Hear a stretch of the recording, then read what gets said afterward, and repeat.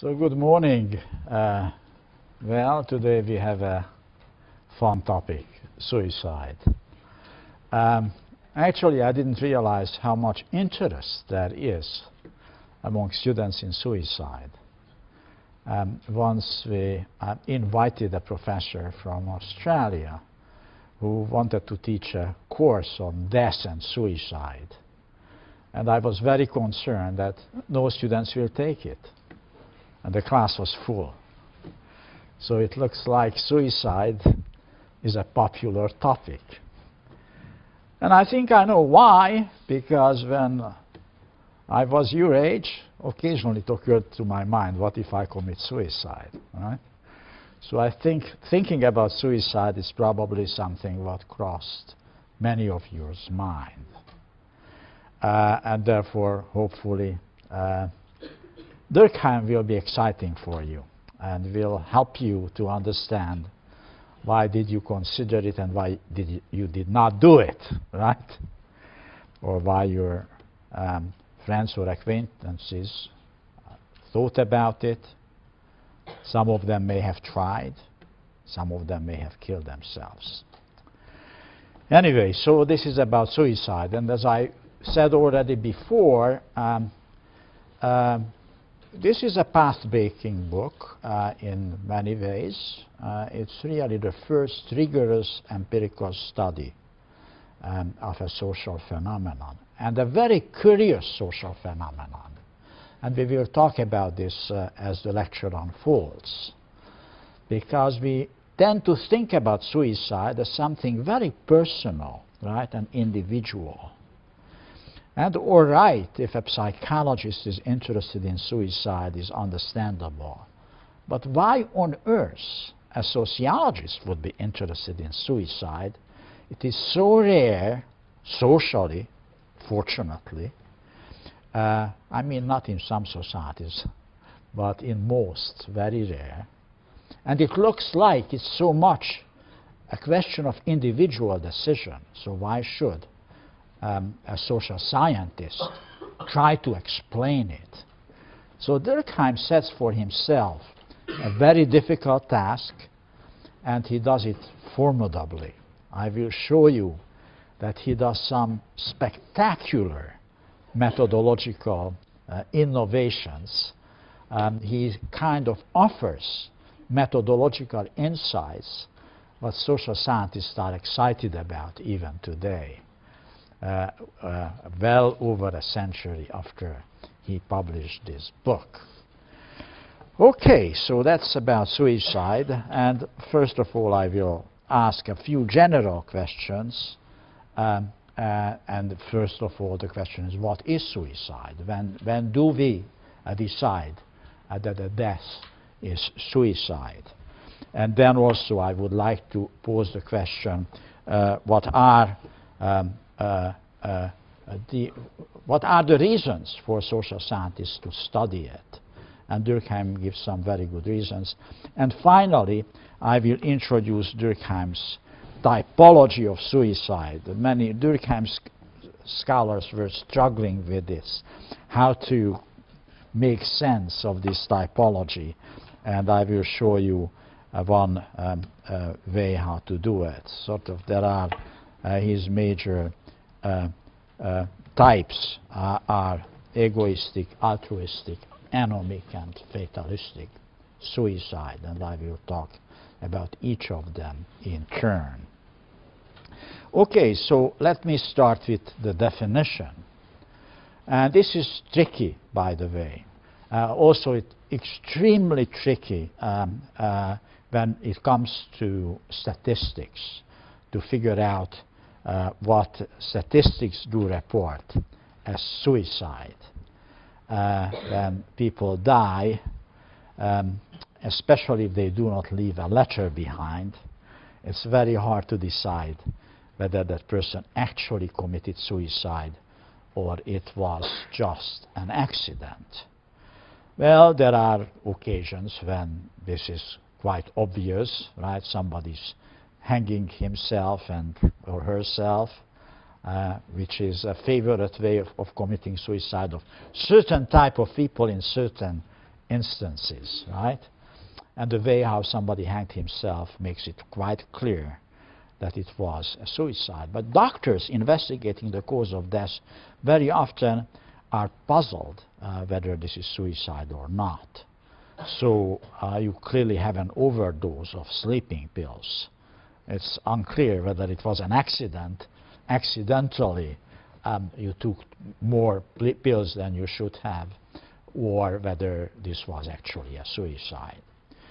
So there is a lot of problem in studying statistical data about suicide, and very often doctors do make judgments on the social circumstances of the person who committed suicide, right?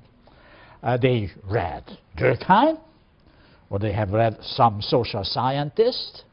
They tell these are the kind of people under these circumstances who commit suicide.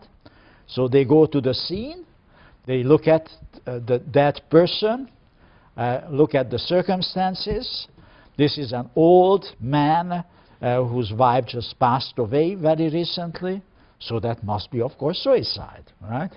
So therefore, what is suicide is being defined by the circumstances rather than actually by the medical reasons.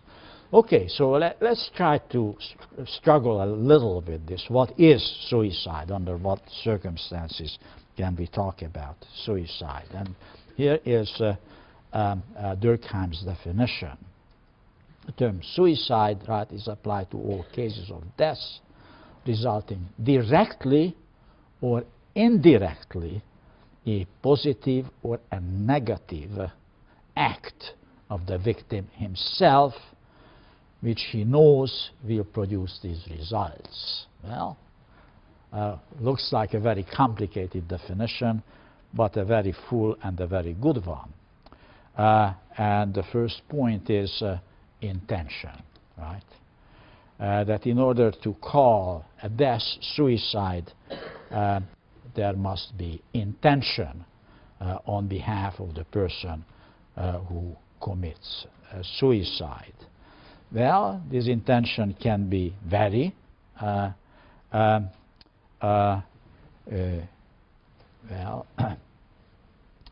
the aim might not be necessarily self-destruction. The aim may be something else. For instance, you can think about suicide bombers, right? They don't want to kill themselves, they want to kill others, but they use their body as a weapon, right? And they explode themselves in order to cause harm to others, right? But that's clearly a case of suicide because they know that they will die as a consequence of their action, and therefore it can be called suicide, though it is not aimed at the person himself. Well, the act of suicide can be indirect, and in fact it can be negative.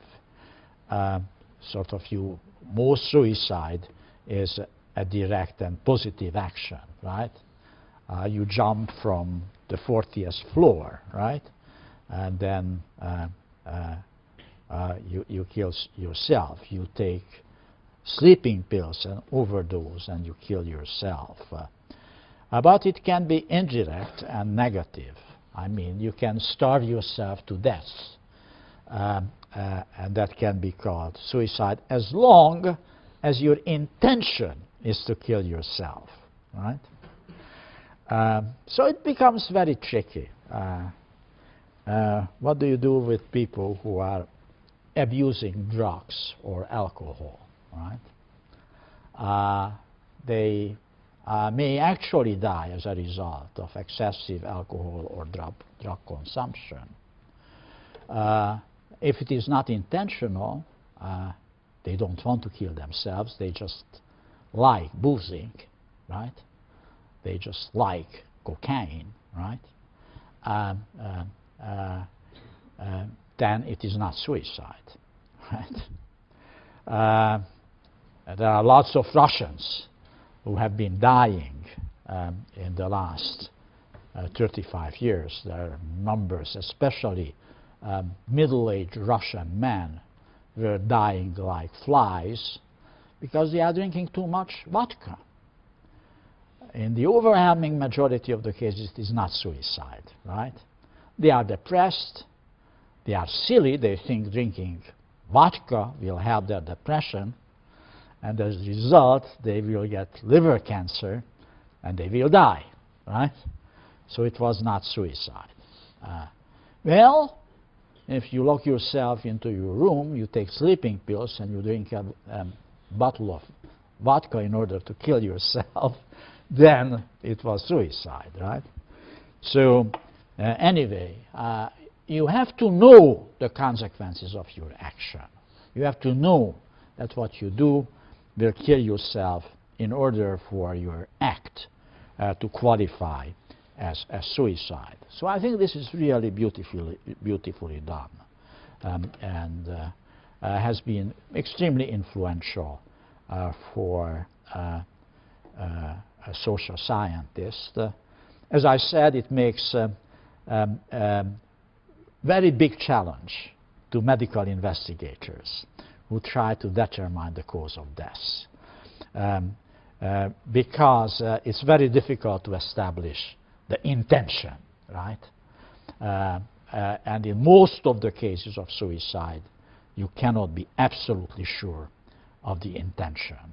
You don't know whether this was an accident or whether it was intentional, unless the victim of the suicide will tell you, leaves a letter behind and tells that I committed suicide. Okay. Well, as I said, it looks like that suicide is very much a very personal action, right? Well, occasionally people talk about their intention to commit suicide. When and if they do so, they probably will not do it, right? Those who are serious about suicide keep it to themselves and then kill themselves. Those who talk about, I am suicidal, very often simply want to have attention, right? Then, even if they attempt suicide, you know, it's often it's kind of fake, you know. They smart enough, they just take a little overdose of sleeping pill, but not too much. And because they already told they are suicidal, right? Their friend rushes them to the hospital and they will be all right, right? So anyway,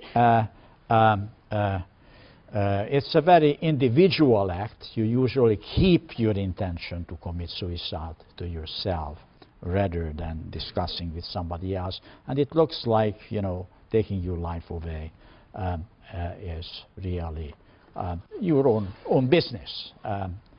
So the question is, why on earth people who study society should be interested in this very individual, very private act? And well, he said, look at, for instance, the suicide rate, how it varies across countries. And he said there is a tremendous difference in suicide rate across countries. There are countries with very low, and the other countries with very, very high suicide rate, relatively speaking. I mean, suicide is nowhere the top-ranking cause of death, though in some countries, you know, and in certain age groups, it can easily enter the top 5 causes of death. And on top of this, those countries where people commit suicide tend to be countries where people committed suicide for a long time. It's a very stable indicator. Scandinavian countries are ones where usually suicide rate is reasonably high. My native Hungary is a country which for a very long time was proud of being #1 in committing suicide. Right? Incidentally, this is not in Durkheim, but if I may add to this, there were people who were, of course, you know, Durkheim inspired and still inspires a lot of research on suicide. He has been challenged on many questions, but he is still, you know, after 110 years, the agenda setter on suicide research. If any one of you become a biologist, a sociologist, a doctor, and want to conduct research on suicide, you will have to cite Durkheim, right? You have to start from Durkheim if you are studying this. But anyway, there were people that were inspired by him and looked further inside countries.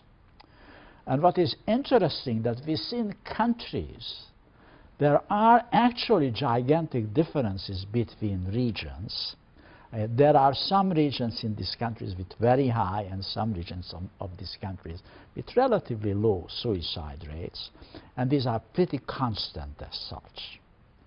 Well, I had a colleague, as I said, you know, it's probably not too parochial for me to refer to Hungary, because now Hungary is, I think, only number 2 or 3 in the world in suicide rate, but has been number 1 for a century.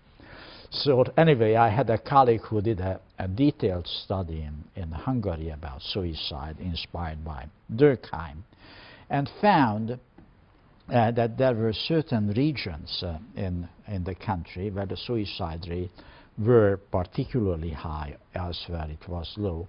And he actually could identify the type of people who committed suicide and the way how they committed suicide, for instance. And that has been stable for a century, as far as it was possible to go back in statistics.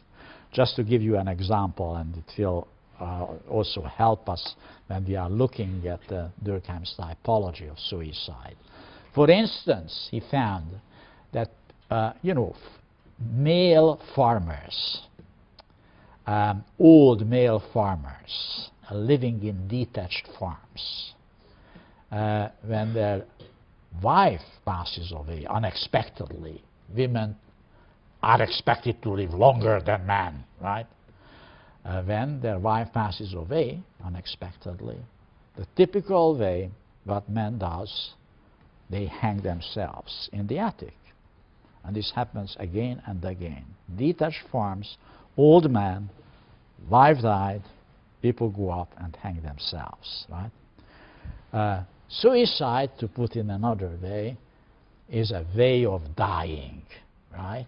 There are some circumstances in which in certain societies you know that this is the answer to your problem, that you commit suicide, right? Right, if you are a man, you know, we are usually pretty dumb, we don't know how to cook, we don't know how to take care of ourselves, you know, you are old, your wife died, so what do? You commit suicide, right? Under certain circumstances, right? Anyway, I think this is why it makes it interesting, right, for social scientists, that there are interesting social patterns, cultural patterns, how people commit suicide. And, you know, Durkheim will work on this as much. And then he said there are, in fact, large, big historical events which do have an impact on suicide rates. You would think if there is a big social turmoil, then suicide rate will go up. You are wrong. If there is big social turmoil, suicide rate tends to be going down, because there is, in times of revolution, people don't commit suicide. Anyway, his point is that suicide is a collective phenomenon, right? Somehow it is socially determined as a phenomenon.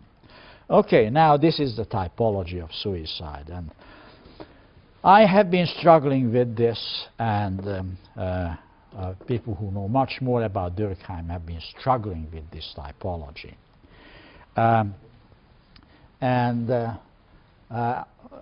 What of course I was trying to do, as others were trying to do a 2-by-2 table, right? And to put these types of suicide in this 2-by-2 table. Durkheim, in writing about suicide, seemed to make a distinction between the question of integration and regulation, right?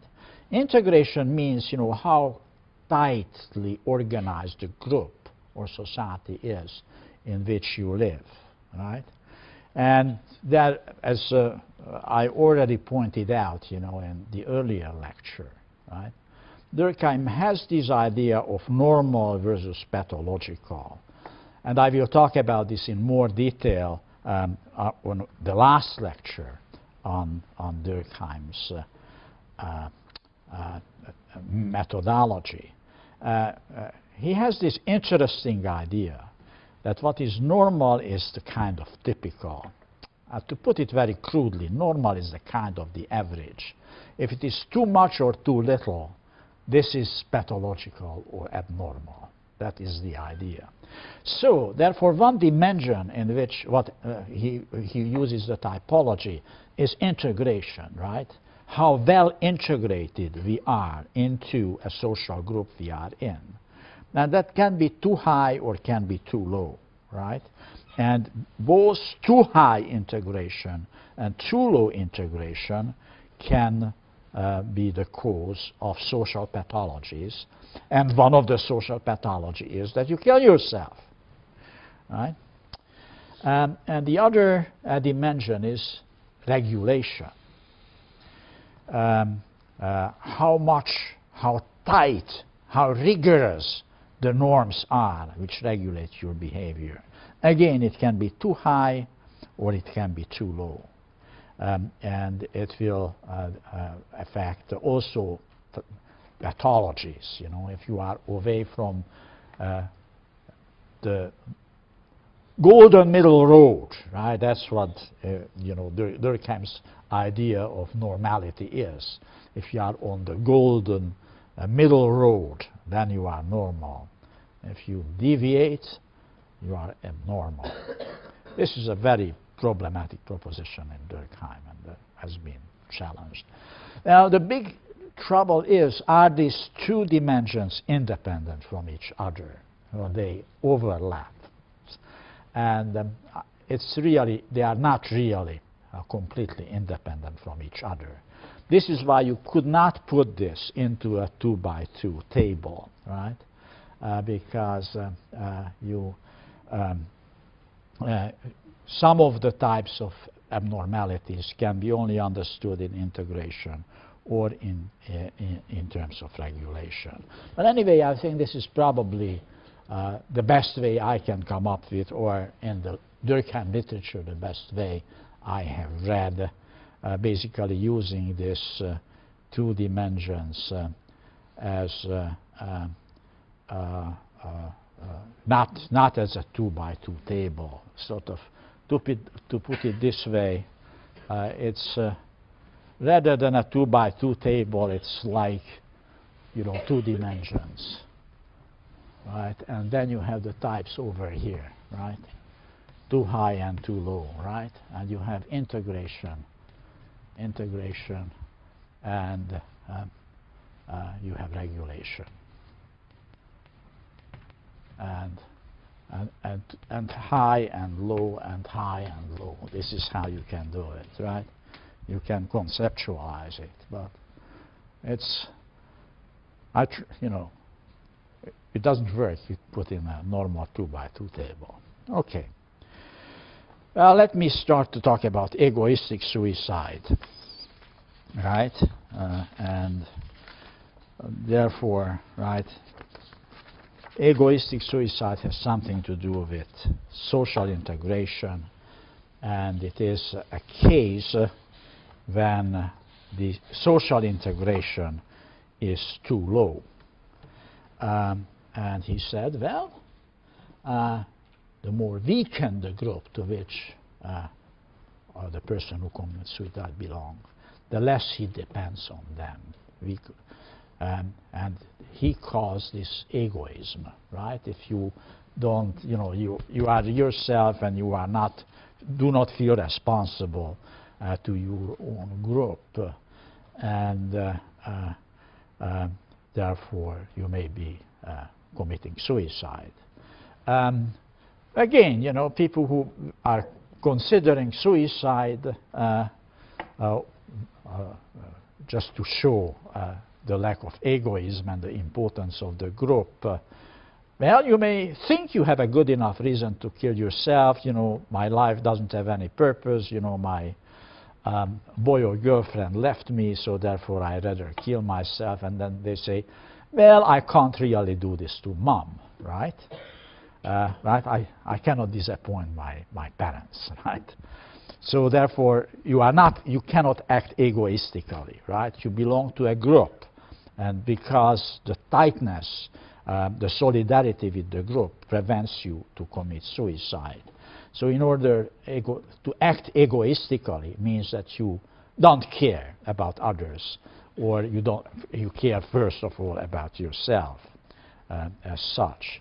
Well, the solidarity can be different. It can be religion, it can be family, or it can be the society. Let me speak to this, you know, and if this religion, family, or society as such offers sufficient solidarity, then you will not be likely to commit suicide.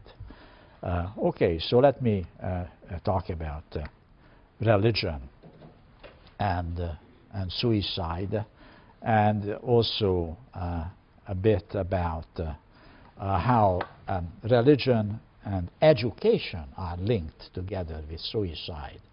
Durkheim does here something really path-breaking. Though the statistical technologies were not available, he really does the logic of multivariate statistical analysis. He almost does a regression model, to put it this way, without numbers, but that's the logic of the argument.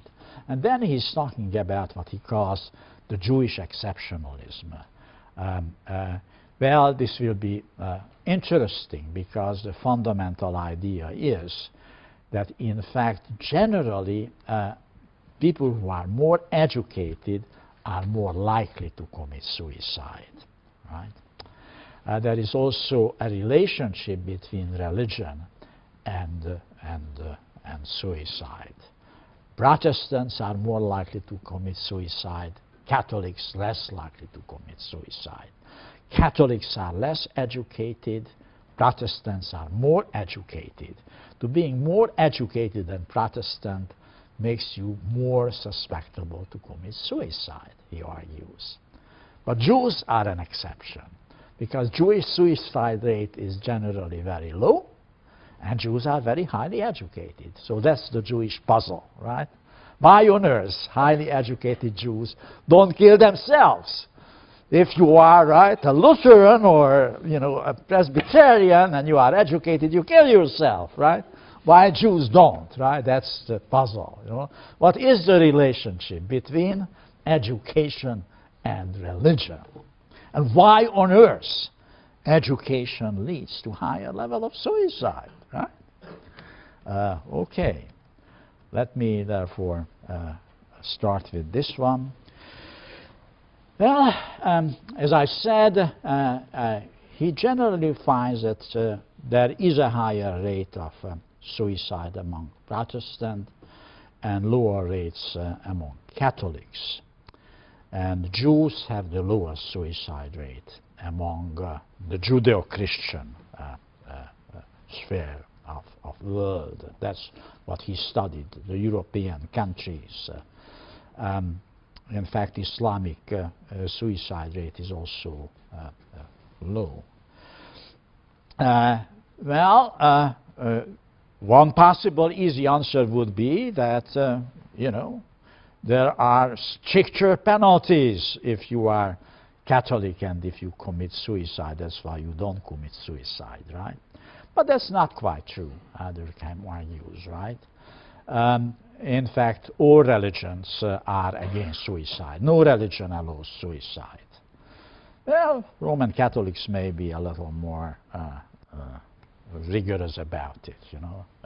You do not get a religious burial. I think most Roman Catholic priests would not bury somebody who committed suicide in most countries.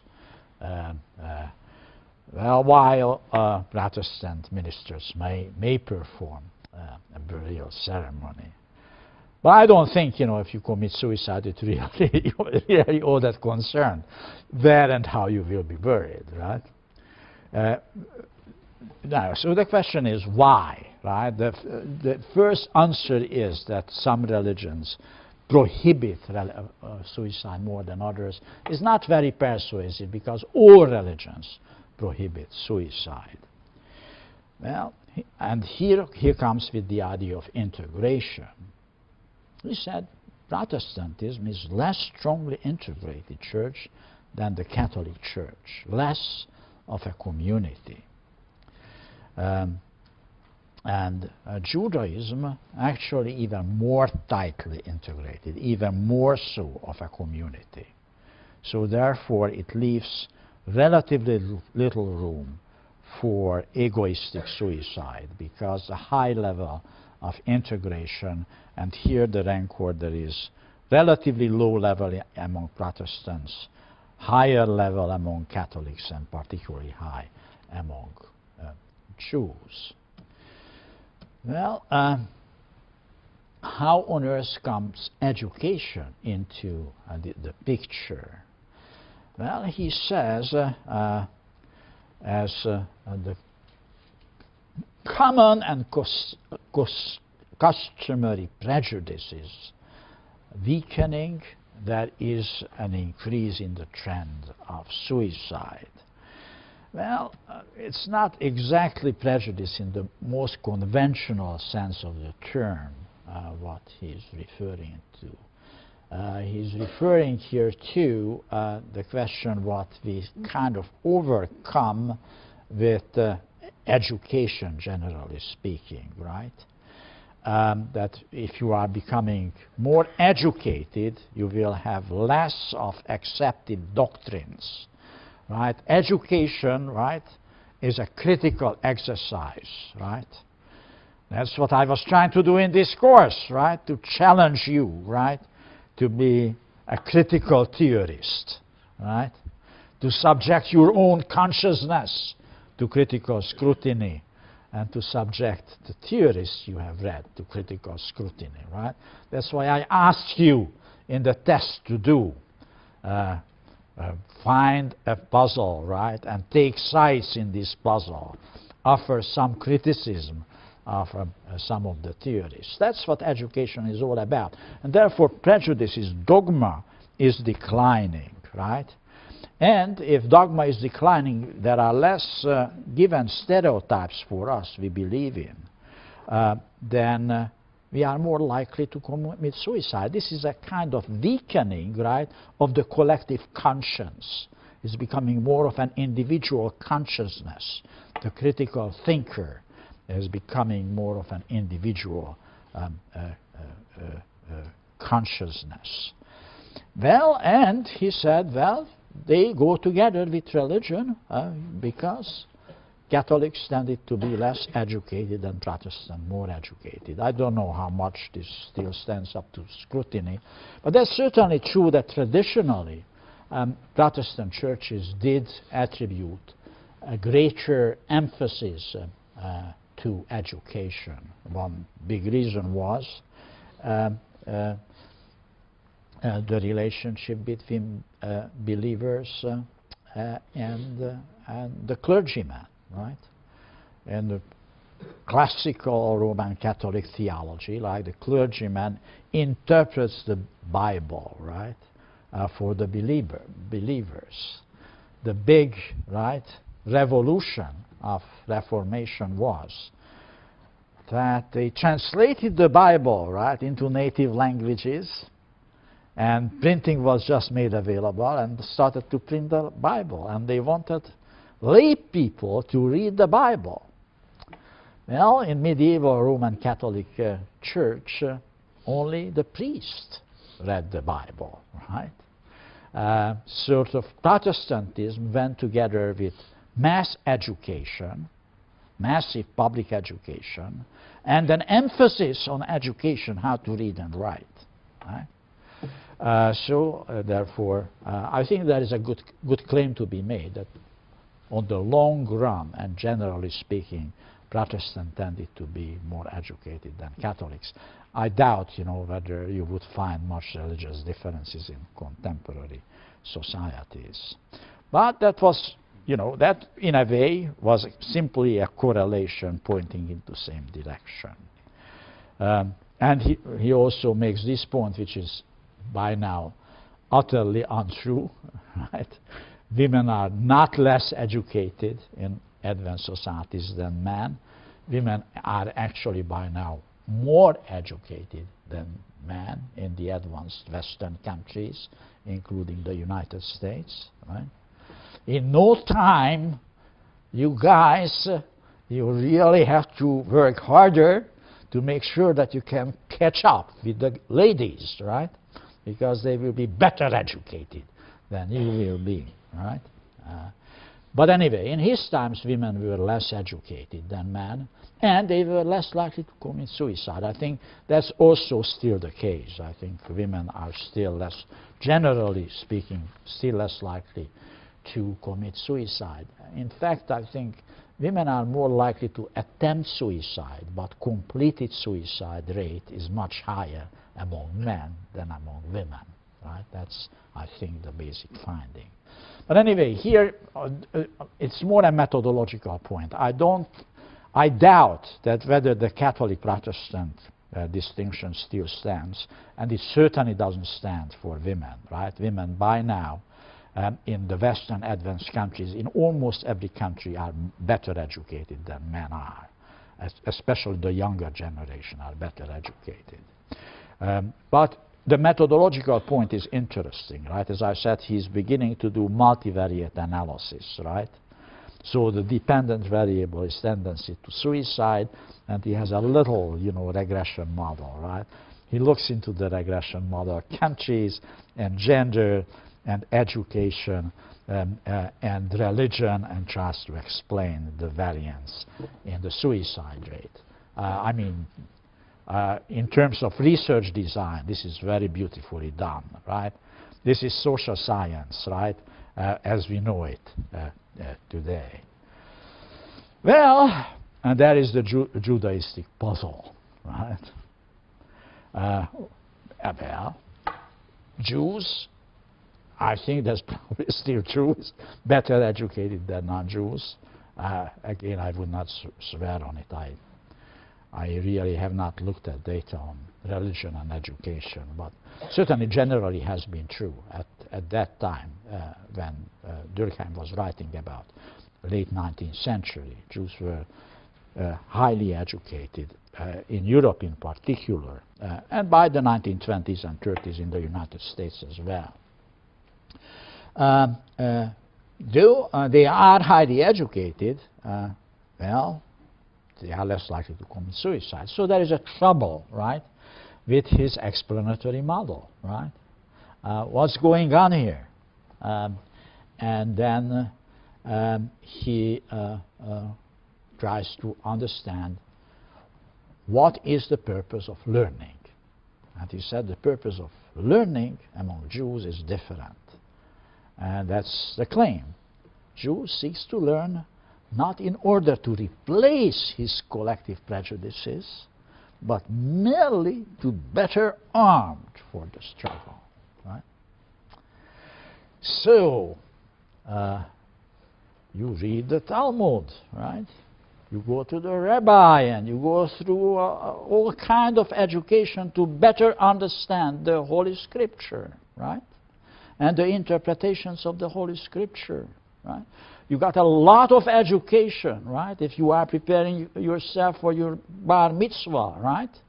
You even have to learn Hebrew, right, to pass your bar mitzvah. You sweat blood probably meanwhile while doing so, right? Well, this is not to challenge the doctrine. It is to better understand the doctrine, right? And therefore it doesn't undermine the collective conscience. This education strengthens the collective conscience, right? I think that's at least Durkheim's claim.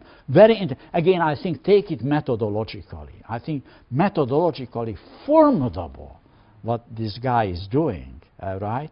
As early as 1897, right?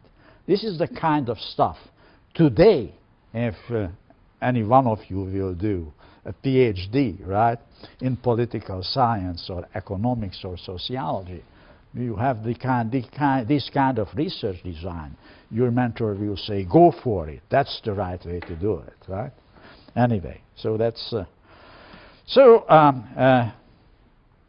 well, he says, education, therefore, it's a very interesting idea, right? He now does a kind of interaction effect, right, between education and religion. And he looks at this interaction effect, how these two affect each other. He said it depends, you know, what education is all about, you know. Education, if it is weakening the collective conscience, makes you just critical of everything what you learned, will be the cause of suicide. Otherwise, it's actually important to reinforce you in society. And now family and suicide. This is the point what I did make, right? In fact, you know, if you are integrated in a family, you are less likely to commit suicide. And he said, well, there should be, if that is true, there should be some evidence that people who are married will be less likely to kill themselves than people who are unmarried and widowed. And that is actually the case. Generally, by the way, marriage seems to have a health advantage, right? If you are considering, you know, never to get married, think about your health, right? If you get married, statistics will tell you you will live longer, and actually they also tell you you will live happier than if you stay alone. Well, and you're probably less likely to commit suicide. So that's what he called matrimonial immunity to suicide. Why, he says, and this again, incredible what the guy is doing here, right? He said, well, one possible explanation is that, you know, because, you know, you are in a community, right, therefore you will not commit suicide. I cannot do to my spouse to kill myself because my spouse will blame him or herself for my death, and I don't want to cause harm to my spouse, right? Therefore, I don't commit suicide. I said young people often don't commit suicide with respect to their parents. But he said, and this is really extraordinary, he said that it can be caused by matrimonial selection, right? People who are more likely to commit suicide to begin with may not marry. Well, those of you who took statistics classes, you know what he's talking about, though at that time this was not in statistics at all. It is called the selection problem, right? This is exactly the selection problem. He said, we cannot really tell why people who are married are less likely to commit suicide, because it is possible people with intention to commit suicide will not get married, right? Because they are lonely people to begin with, and this is why they did not marry. So the lower frequency of suicide among married people is not the consequence of marriage, but marriage is the consequence of people's likelihood not to commit suicide. This is the classical example, what is called the sample selection problem, right? And the only, you know, what the only solution for this is? Experimental method, right? That's the only way how you could deal with this to solve the problem, right? And if you took with Professor Green, political science course, you know exactly what I mean, right? Social scientists really should do experiment, random assignments. You could really come rid of the problem of these sample selection bias, if you could randomly assign people to get married or not to get married, and then they will get married or not to get married, and then to see whether it had an effect or not. Unfortunately, in society, we can't really do random assignments, right? We hardly can assign people to get married or not to get married and follow it up 30 years later whether they are still alive, right? That's the problem. And otherwise, there is really statisticians do all kinds of big tricks around this, but really cannot be solved. The real solution would be only the experimental method. But what is formidable about this, right, that he is well ahead of himself. You know, the whole problem of, you know, sample selection issue, I came across of this in statistics in the 1980s. That's where it became a big thing, the 1980s. Sample selection model, how you control for the sample selection problem. And he knew about the problem, not the statistical one, but the research design problem, right, in 1897. Okay. But he said, well, there is still data which supports actually that matrimonialism fact. Well, society, the same, that's counterintuitive. He said if there are great social disturbances, then actually social sentiments are at high.